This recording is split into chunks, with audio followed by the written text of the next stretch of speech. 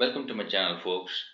If you have been using AWS Systems Manager to manage your fleet of AWS instances, then you will be glad to know that you can extend the same functionality to your on-premise instances as well. Whether those instances are running Linux or Windows, you should be having the same functionality to manage your inventory, patch baseline, or remote commands to collect information about your instances. Today's demo is going to tell you how to do this in your own data center. I have written a small GitHub article which will help us to do that. Let us go over and look at the items that are required to complete this demo. So the first thing that we need to do is create an activation. And once we have an activation, we also need an IAM role which can be created on the fly using the EC2 dashboard. So once we have the activation code and ID, then we will go ahead and install the SSM client on our on-premise instances using the code and ID. We will register them, and then we should be able to remotely run some commands or collect some information about my remote instances. Today I have two instances. One is running Linux. So as I said, it is on Red Hat Linux. The other one is on CentOS. So these are the two resources that we are going to register to our AWS SSM now. So let us go to my EC2 dashboard and create an activation. Here you have activations on the left hand side. When you go to the navigate to the EC2 part and then click on create activation, and then I'm going to call this activation as Linux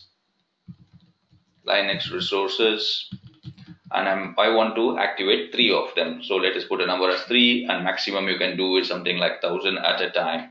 And the IAM role will be created automatically if you choose this option. So I want to set an expiry date saying after 31st, nobody should be able to register any more instances using this code. So this is all Linux. So I'm just going to put a default name as Linux so that we can manage them easily. So click on create activation. Once the activation is complete, you will get the activation code and activation ID. So let us make a note of it in another place so that we can use it later. So once you copy that, click on view result, and you can have a summary here. It says that 3 activations can be done, and as of now 0 are there. So the next step is to install the agent in our on-premise instances. The code for installing the agent is given here. So all we have to do is update our ID and then update our code here and then go ahead and install it. So let me start installing in my Red Hat instance first.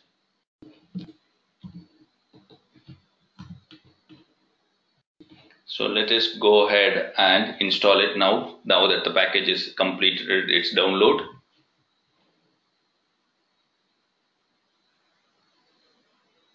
The installation is complete. Let me stop the agent first. So once the agent is stopped, the next step is to go ahead and register it.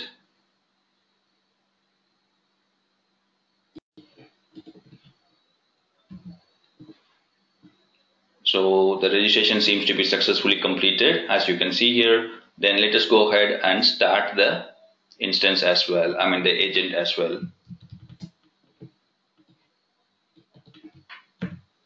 So now this is done on my Linux instance, that is Red Hat Linux instance. I'm going to do the same thing on my CentOS instance also. Installation on my CentOS server is also completed. I'm just going to create a dummy file so that we can pick up this file from my run command option. So I'm just creating a dummy file under temp section. So the file is going to say welcome to SSM hybrid cloud management demo. So let us go to our EC2 dashboard and see whether we are able to see both these instances registered, and the instance ID is also mentioned here, something like MI followed by an alphanumeric code. So we have registered 2 instances. If we refresh our screen, we should be able to see this number change. There you go, you have 2 instances there. To see them, let us go to managed instances on the left hand side.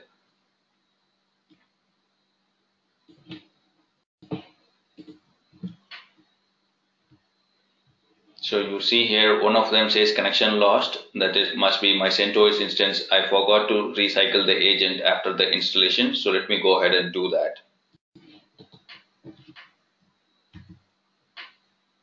So my agent is restarted. If I go back to my console, it should be reflecting now. So there you go, both my instances are online. So all I'm going to do is run a simple command on both these instances. So click on run command and let us go ahead and say we are going to run a simple shell script on Linux, and then scroll down and pick my instances. I'm going to select both my instances here, and then the command is going to be something like uptime and then more etc red hat hyphen release, and then the other command is going to pick up the file that we just now created. I'm just going to more that file as well.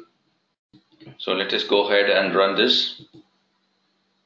So my command has completed successfully. Let me go ahead and see the outputs. So one of them has completed, another one is still pending. So meanwhile, let me go ahead and check the one which is completed and check on the output section.